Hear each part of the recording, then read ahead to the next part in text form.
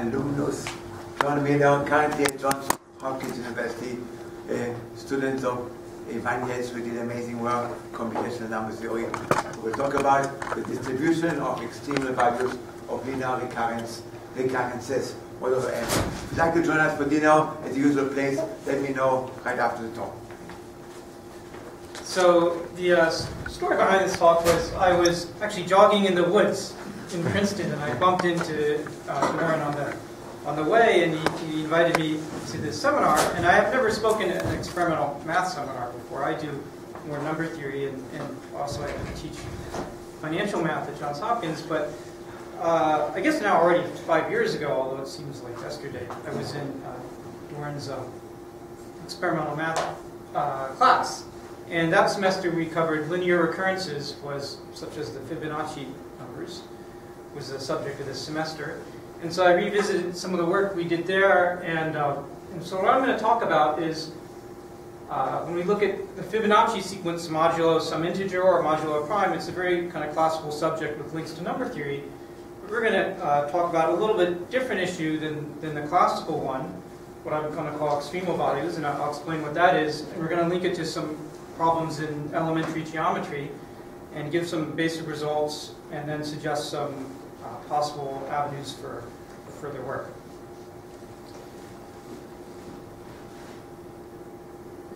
Oops. Okay, so here's our famous Fibonacci sequence. And if we look at it modulo some integer m, we get a periodic sequence. And if you look at the period here, so we can make at least some experimental observations.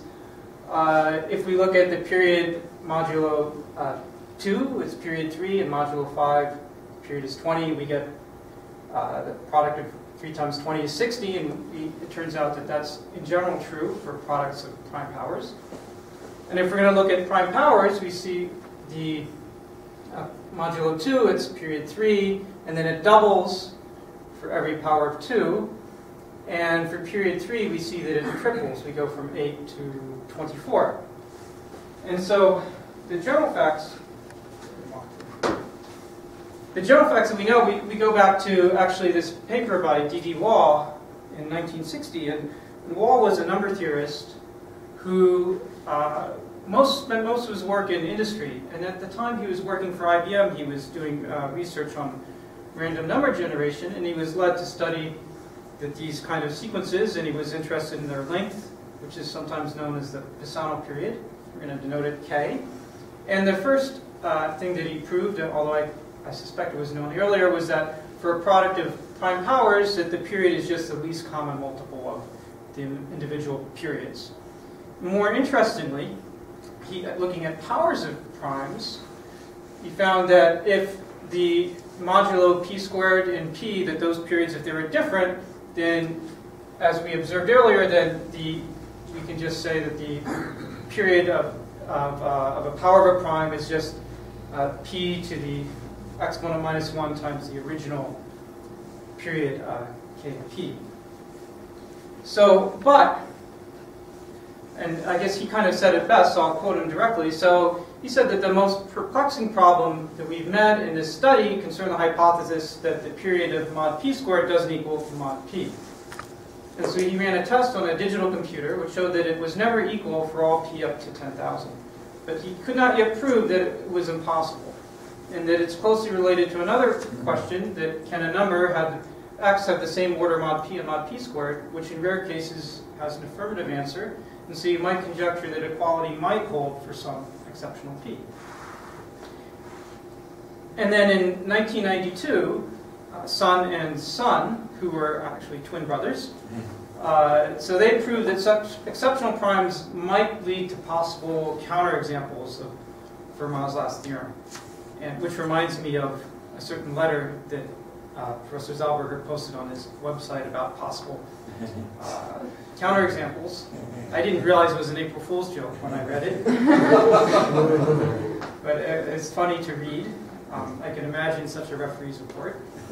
But anyway, it's conjectured that infinitely many such, we call these now Wall-Sun-Sun primes, that they exist, but there's no known examples. And it turns out that people are actively looking for these primes still.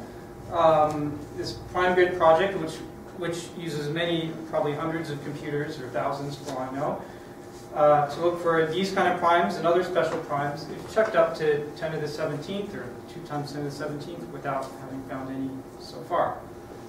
Perhaps they'll find one. So now let's look then, so more or less reduce the problem.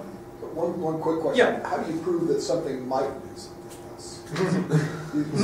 you said that double sun proved that such primes might do something. so they proved that if you find such a prime and probably some other condition exists, then you would have it would be a counterexample. And so that, not that finding a prime would be a counterexample, but it would be one worth checking. So back before when people might have reasonably looked for counterexamples. So we've more or less reduced the problem of periods to just looking at it modulo the primes. So I have a little table here, and another theorem that Walt proved, perhaps known earlier, was that if the prime is congruent to plus or minus 1 modulo 10, then the period divides p minus 1, and if it's plus or minus 3 modulo 10, it divides 2 times p plus 1. And the reason this comes up is actually that the characteristic polynomial of the Fibonacci recurrence has roots in the field q adjoins square root of 5. So it's the arithmetic in this number field that kind of has some governance over the period. And so whether something is a square, a quadratic residue mod 5 or not, governs the period. And then we'll also see that's why 5, which ramifies in this field, is kind of special. And it's sort of an oddball. It's not even included in this theorem. It's just here. And we notice that so indeed these divide these, and often they're equal, but there's some exceptions. So we have, here in the bold, we have 14 is an exception to this, and 32 is an exception. So this theorem tells us a lot, but it doesn't tell us everything. And whether or not some prime has a particularly short period it's kind of a difficult problem. We can't really say when that would happen or not. We don't have the theory doesn't have much to say about that. Occasionally, for certain big moduli, we can have very short periods. So what I want to talk about is more general sequences, Fibonacci sequences, where we have different starting values. So this is the normal Fibonacci sequence, mod 5, and it's got period 20. But we can start with initial values 2 and 1, and go like that. And then we only have a period, we get a much shorter period, a period of 4. And then that is actually everything. And there's a trivial sequence, the 0 sequence. Mm-hmm. So 1 plus 20 plus 4 is 25, which is 5 squared. So we've covered everything. Again, mod 7, we have 3 different possible sequences. They're all period 16. And so that's 48 plus one more trivial one, 49. Again, 7 squared, and that's everything. And we see that they have the same period. Unfortunately, it's not in general true. So here's an example. This is not all the orbits, some of them. But we have these orbits that are period 10. But we have another one here that's only period 5. So it's cut short and looped back on itself. So I'd like to talk a little about the distribution of these things. One thing, for example, we notice that only this sequence up here is equidistributed. We have the same number of each residue, but none of the others are.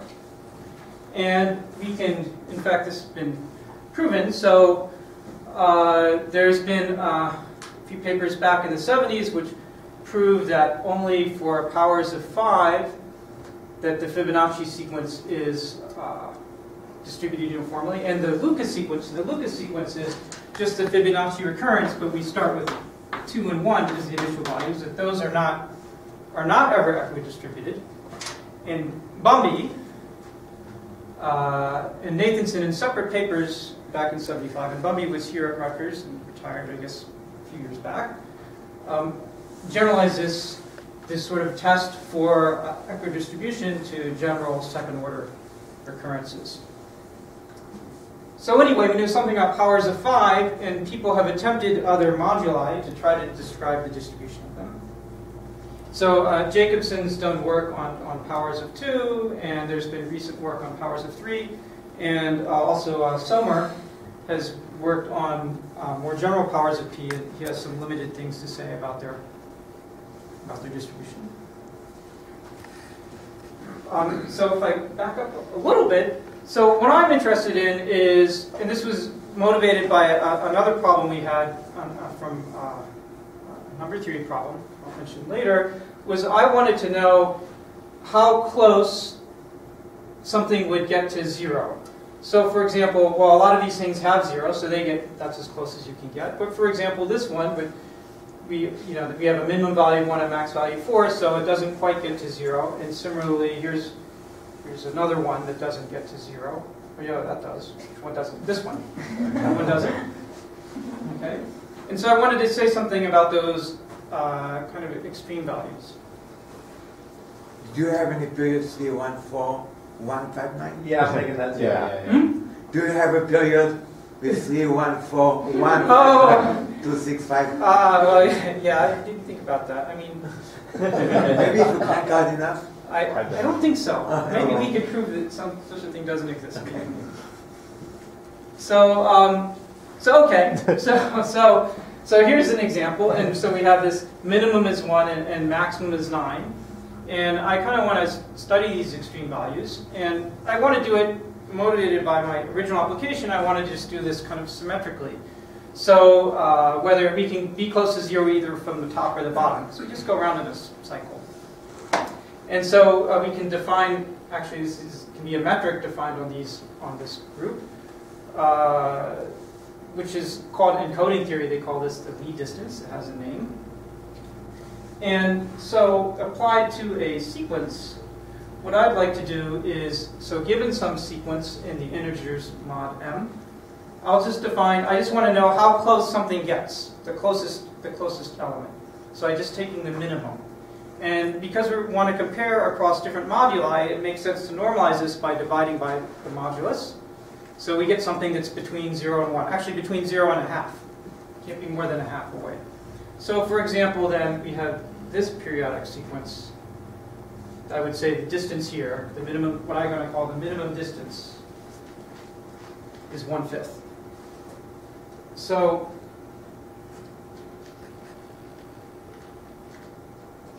oops, wrong. There we go. So, okay, now let's consider a general integral recurrence. So where these coefficients C are integers. And I want to consider the set of all sequences generated by any arbitrary initial terms, which are integers, and in any modulus. And then I'm going to define the subset of all possible minimum distances. So I'm going to consider all moduli and all initial data. And I'm going to ask, well, what does that set look like? And sometimes maybe it's convenient to look at the closure. Okay? And I'm going to call this, and you'll see why when you see some pictures, I'm going to call this the minimum distance spectrum. All right? So let me give an example. So we have this recurrence, where you have to take the previous term plus twice 2 terms ago. And we can choose, so given a modulus m, I can, if I pick starting data a and m minus a, then it just repeats in a period of 2. And because here a and m are completely arbitrary, I can pick any fraction I want between 0 and a half. And so that I would say the spectrum is, it fills up as big as you can get between 0 and a half. So that's a simple case. So so the open problems is how would you characterize this sort of minimum distance spectrum for the Fibonacci recurrence, which is just the sum of the previous two terms, or the Pell recurrence is another well-known one, which is twice the previous term plus the one before. And the Pell recurrence is actually, this is the one that I'm more interested in, and it's related to arithmetic and q adjoin the square root of 2. So, okay. So here's where the experimentation comes in. So, so I checked for the Fibonacci recurrence, so I checked all moduli up to 150, and I checked all possible starting data. I wasn't as efficient computing as I could be, so I think people could easily go to a much higher modulus. But what do we see here is we see there's one there that has a minimum distance of a fifth, and that's this 2, 1, 3, 4 mod 5 sequence, the one that's only period 4. And then we have one here that's at an eighth, and we appear to have a gap in between. And then we have a couple more here, and maybe some gaps. And we have here appears to be, it looks dense anyway. It is dense. And this is artificial because this is just 1 over 150. So presumably this will fill out as you go further.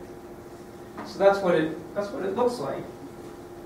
And so maybe the easiest thing to ask is, well, how do we at least guarantee that there's nothing above 1/5? That seems like a reasonable, sort of an easy place to start. So,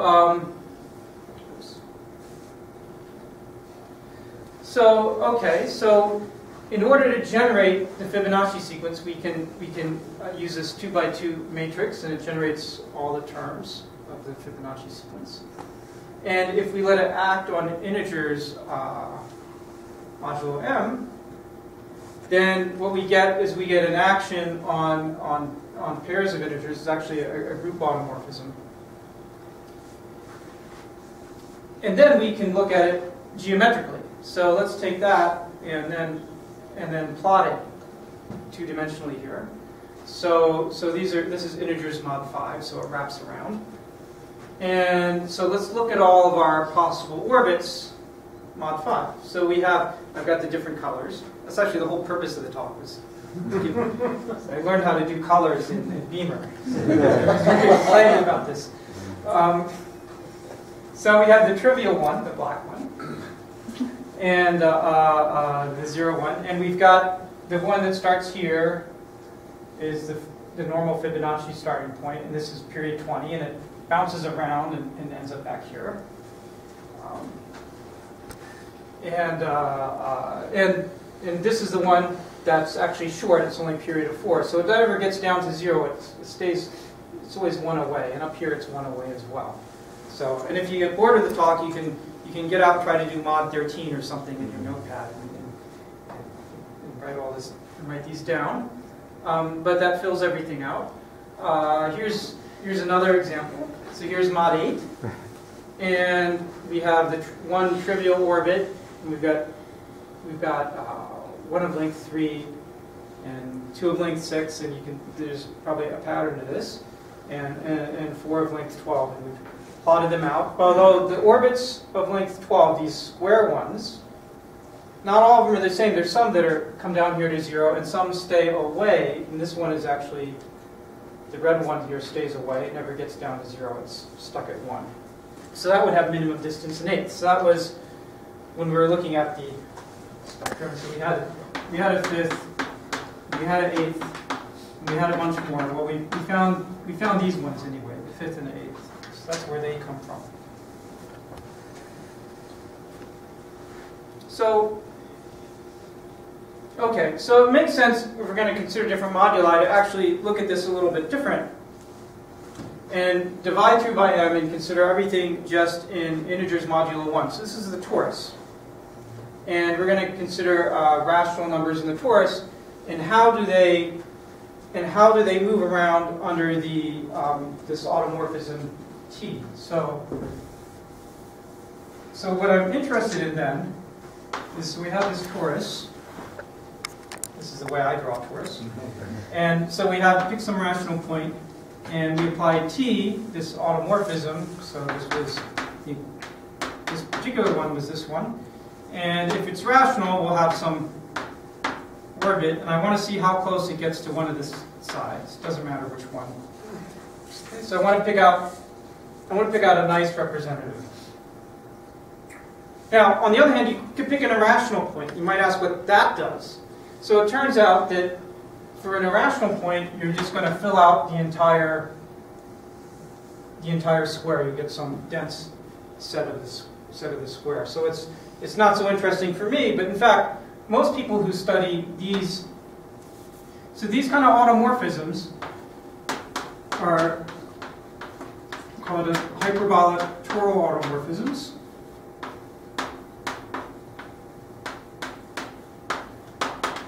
And hyperbolic here means that none of their eigenvalues are equal to 1.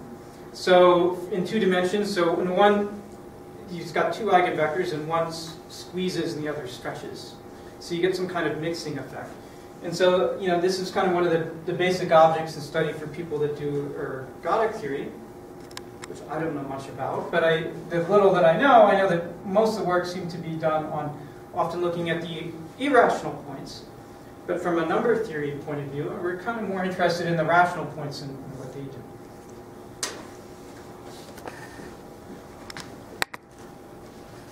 So as we start to get into this kind of more geometric picture.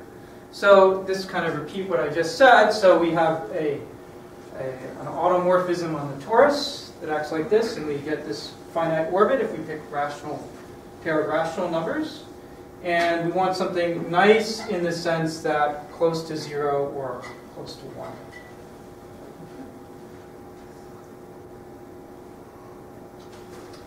All right, so let's say I want to start with, let's say that I'd like to show that this, for the Fibonacci recurrence, so what I want to show is for an equals, well, it's for this particular automorphism, which comes from the Fibonacci recurrence, that here's 4/5, here's 1/5.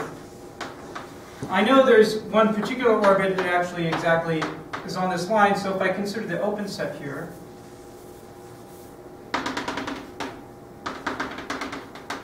I want to guarantee that there's not some strange rational orbit that can sit inside there. Okay, I want to make sure that it can't happen. That there will always have something outside there. Okay. So how we might do this? So if you had, say, if you had an orbit that sat inside there, I'm going to call this U, this open region here. If there was an orbit inside there, then we should at least have this, that, as we go from, right? If I had an orbit inside there, then this can't be, that can't be empty. No? So, okay, so now then this, so what can we do? So we take our little box here, and I'm going to transform it by t, when I get this other thing. And this funny shape, and then I want to wrap it around, I want to stick it back in the torus. So we get that. And, you know, it looks very similar. It is an automorphism. In fact, now we've got a homeomorphism.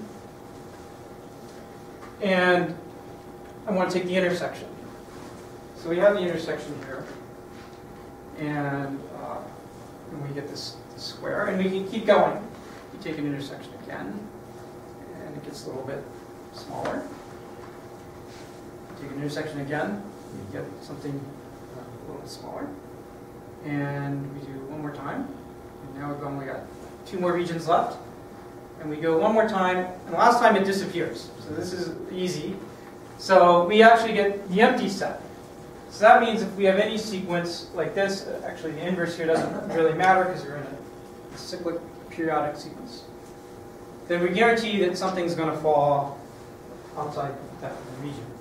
So we can write this up in the language of Fibonacci sequences. That so if we have the Fibonacci recurrence and we have any starting value, that we're eventually going to have a term that's less than 1/5 of the modulus or greater than 4/5. No matter what modulus, no matter what starting value. So in some sense, this is a very weak statement and only telling us about an extreme point. It's not pinning it down. The strength does come, any strength that's there comes from the fact that we're doing this for all moduli and all starting values. So in that sense, it's general. So, any question about that? Yes? So you did that with your open set view. If you tried to play the same game with the closure view, then it shouldn't go to 0 because there is an orbit. Yeah, you're going to get, so what you'll get is, what you'll see is you'll get little, what you actually get is you'll get little slivers, you'll get 4 of them. And the reason they'll look like that is because T is squeezing in one direction and stretching in the other, right? So that's why they're like that. So you're going to get, they'll converge to line segments, 4 line segments. Each one of those will have irrational slope. So the only rational point is going to be the points that you already know are in there. Oh, cool. So that's what would happen if you extended it a bit. And we're going to talk a little more about that. That gets to some of the kind of open problems I'm going to think about. So here's the one sequence the recurrence I was more interested in. This is it's called the power recurrence. And well, we have one we actually have a fixed point at 1/2, 1/2. So that's as far away as you can get, and it's just stuck there. It's fixed. And then it appears that everything else is below a quarter or below. And so we don't know like what's dense or what's only a finite number of points and so forth. So we can repeat the process similarly. So we start with this region. I want to guarantee that everything is, except the exceptional point, that everything else is below a quarter, above 3/4. So knowing that there is a point here which is going to stay there. So this can't disappear. So we intersect with itself a bunch of times, and we see, well, here's 4 times. We get this effect of squeezing and stretching. And eventually, we can prove that this actually converges to a line, which points in the direction of the eigenvector, the eigenvalue bigger than 0. And it has a rational slope, so we can say that there's only one rational point there, 1/2 and 1/2. And we can prove this ad hoc for this particular case, but actually, you can say something a bit more general. So, when we have a torus, so here's our torus again. And I want to draw a convex set. Convex. Well, it looks convex. Anyway, but you can say, well, if you're talking to someone like a differential geometry, and so, well, isn't this the geodesic here, and that's the minimum point, and it goes outside your set, so not really convex. But I want to call it convex, so I need a different definition. So what I want to say is if it's so simply connected, well, actually, I guess we need simply and path connected. And it lifts, so in the universal cover, so we can do this in any dimension we want. So this would be d-dimensional torus. To homomorphic copies of convex sets. So we get a whole bunch of these things, which are convex in R2. Then I'm going to call this convex, or I'll give it a different name. I'll say toral convex, just to either avoid or add more confusion. And so then I want to intersect these sets. Now, normally when you take two convex sets, the intersection is convex. However, in this case, so we have to be a little bit cautious. I guess one problem with the definition is that you might, anyway, intersect and get more than one connecting component, and that causes us difficulties. I want to make sure that this thing doesn't break into pieces. What I do know is this.